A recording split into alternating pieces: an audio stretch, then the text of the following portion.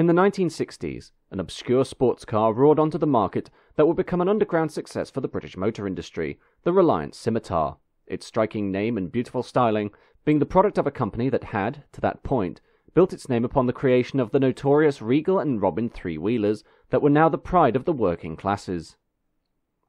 Essentially, what would become the Reliant Scimitar started in the 1950s in Israel, when the Reliant company helped to establish a Haifa-based subsidiary called Autocars Limited, which built, under license, three-wheeled Reliant Regals before introducing the Reliant Regent van, while the company's first dedicated model was the Scimitar family car, which was built using Ford Anglia underpinnings and would become Israel's best-selling model, being sold as a saloon, an estate car, a van, and a pickup truck.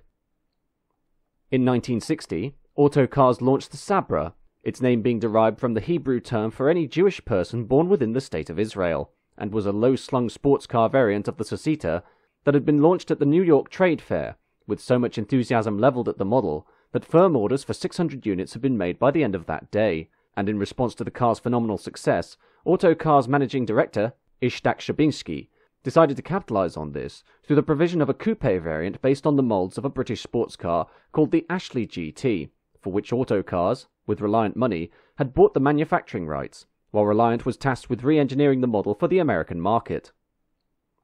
The result was the Sabra Sport, which made its debut at the 1961 New York Motor Show, being sold initially as a drop-top roadster before being made available later as a fastback coupe, with Reliant building the first 100 units at their Tamworth factory for export directly to the USA. But although this ambitious machine didn't have as much success as was hoped on the American market, with only 150 examples exported stateside, the ease in which the machine was manufactured gave the Reliant management the impetus to create the Sabre, an anglicised version which entered sales in 1961.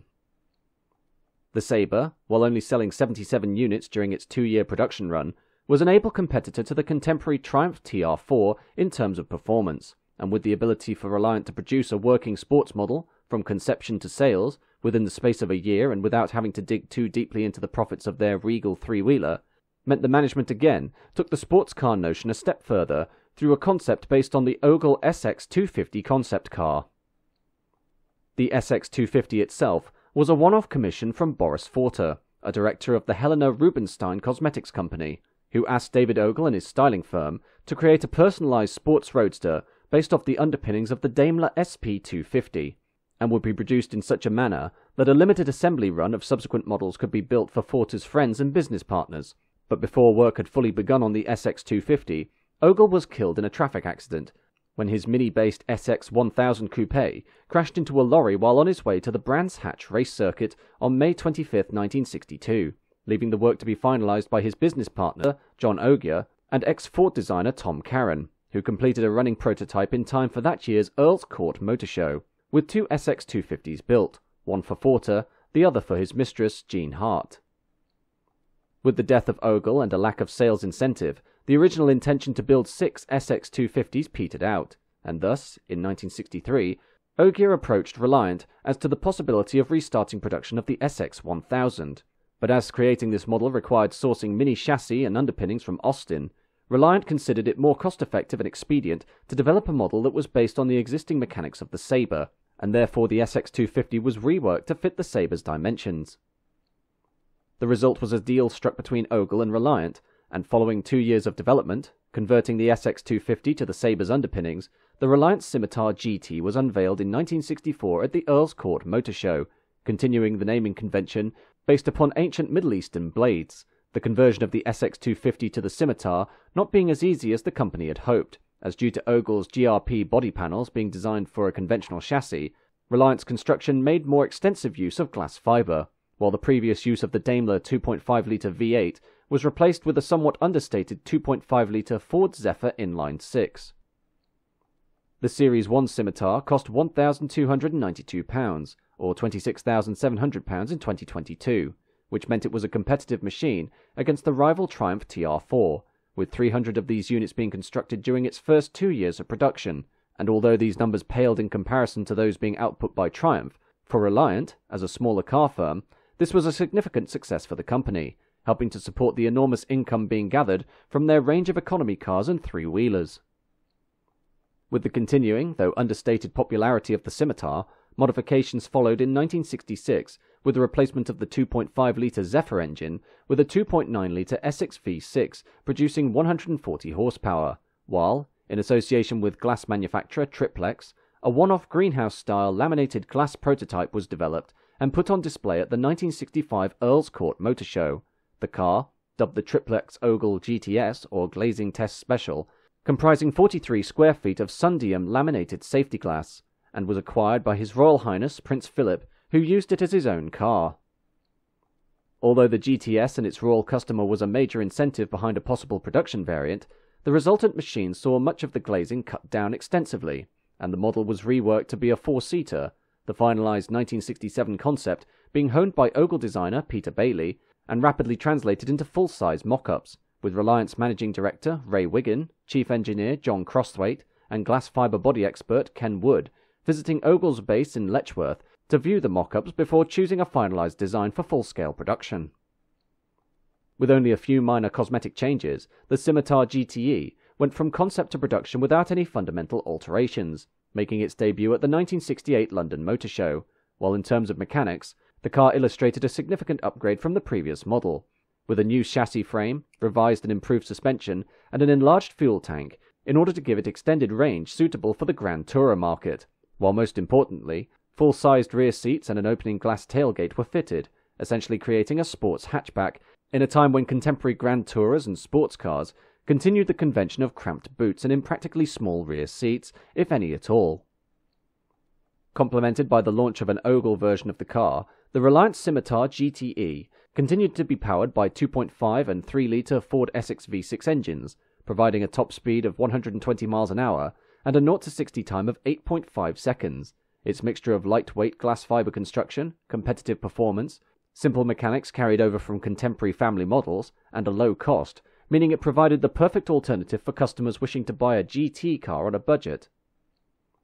Among the more famous owners of the Scimitar GTE was Her Royal Highness Princess Anne, daughter of Queen Elizabeth II and the Duke of Edinburgh, who acquired her first example on loan from the Reliant Company in 1970 before buying one outright in November of the same year, later going on to purchase another 8 examples through the 1970s and 1980s, as well as being reputedly pulled over by the police for speeding in one, her ventures outside the palace in her scimitars usually being done in the company of a bodyguard sitting in the passenger seat, while other famous scimitar owners included Bond actor George Lazenby, TV presenter Noel Edmonds, and Prince Edward, the Duke of Kent. With its successful launch, the GTE was evolved to suit the tastes of the changing fashions as the 1970s dawned, the first major changes coming in 1975 with a comprehensive upgrade to the styling and safety bumpers, and the expansion of the interior to make it more roomy, although such an upgrade incurred a higher retail price that pushed it closer to higher performance rivals such as the Lancia Beta and the Volvo P1800, and with it moving to meet a more demanding clientele, many of the car's minor but endemic design flaws had to be ironed out to suit this new market. In 1979, the Essex V6 was replaced by a 2.8-litre Ford Cologne power unit producing 160 horsepower, this new engine being used to try and reduce the effects of the increased weight introduced during the 1975 upgrade, while in 1980, and after a 3-year development, the Reliant Scimitar GTC, also known as the SE8, was released, this car again being styled by Tom Carron and the Ogle styling firm, and was a handsome variation of the original concept from 1968. The GTC, while intended to be a full-size convertible with a practically shaped boot, required the fitting of a T-bar cross-bracing arrangement on the roof to support the underfloor stiffening, with the added bonus of providing rollover protection for the occupants, with many contemporary car reviewers comparing the GTC favourably with the stylistic but ill-fated Triumph Stag of the previous decade. Sadly, despite the GTC seeing favourable reviews, the car struggled to find a home with customers, as with the collapse of the British sports car market during the 1970s, as the reputation for the entire category was tarnished by way of failures such as the Triumph TR7, the hot hatchback as a high-performance variant of practical family cars was now in vogue, and thus the Scimitar was seen more as a carryover from a bygone era rather than a viable alternative to the Volkswagen Golf GTI and the Peugeot 205. Therefore, only 442 GTCs were built between its 1980 launch and 1986 demise, the end of the GTC coinciding with the death of the entire Scimitar GTE range during the same year, as the popularity for these machines dropped away, 14,273 of these cars having been built during its 22-year production run.